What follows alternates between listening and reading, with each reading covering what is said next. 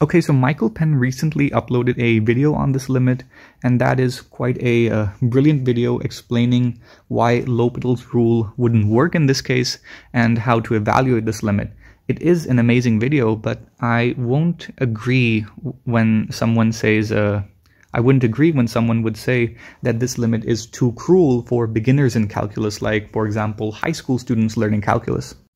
And even back when I was teaching high school calculus, I used to make examples like these to just to make sure that students along the road do not get too comfortable with using tools like L'Hopital's rule. I mean, yes, it's useful, but I like them to use more basic techniques or trickery to actually get the hang of problem solving.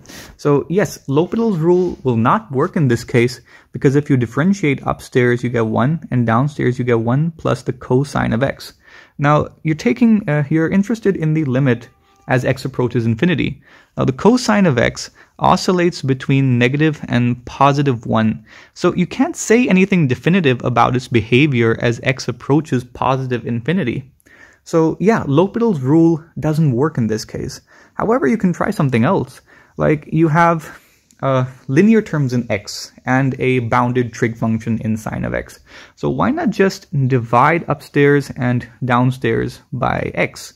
So that gives you the limit as x approaches infinity. Sorry about that. That's a horrible attempt to write infinity, of 1 by 1 plus sine of x by x.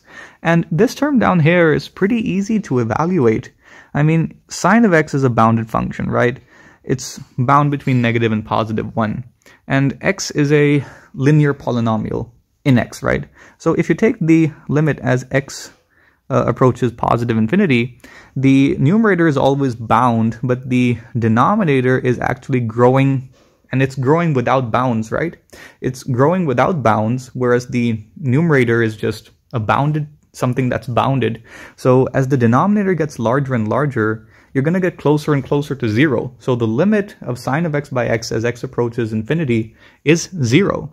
So this implies that we are now, that the limit of x approaches infinity of 1 by 1 plus sine x by x is in fact 1 by 1 plus 0, which is 1. Okay, so our results agree with Penn's result. So we definitely did something right. And just as an exercise, try evaluating the limit as x approaches infinity of x plus sine to the nicest power of x divided by x squared plus, x squared plus 6. So if you want to evaluate this limit without any hints, now's your chance, pause the video. But if you do need hints and you do need the answer, then notice that you have linear as well as quadratic terms in x and a bounded trig function. So the best thing to do is divide everything downstairs and upstairs by x squared and see what happens. So thank you. See you next time. Be sure to like and subscribe.